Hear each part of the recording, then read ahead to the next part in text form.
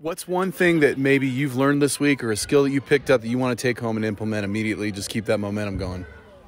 I really, the conversation about social media, that for us, because that's new. That's not been around forever. And so, as adults, what we don't know, what we don't understand, we usually try to just not deal with. And for us, it's really, we've been equipped, I think, on a higher level to be able to deal with that, because I don't want our kids not to have access to things. You know what I'm saying? Yeah. Because that's the direction we're all going. I mean, we run our business off social media and all that, but learning how to equip them and us be equipped has really, I think, just really propelled us into a very positive direction. Yeah.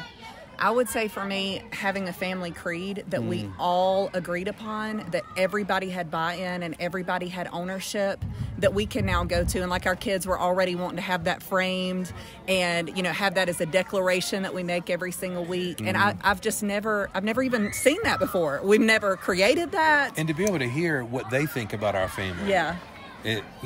That was killer. I just think opening the communication between parents and children is so pivotal. Yeah. And being equipped to do that this weekend has been amazing. So good.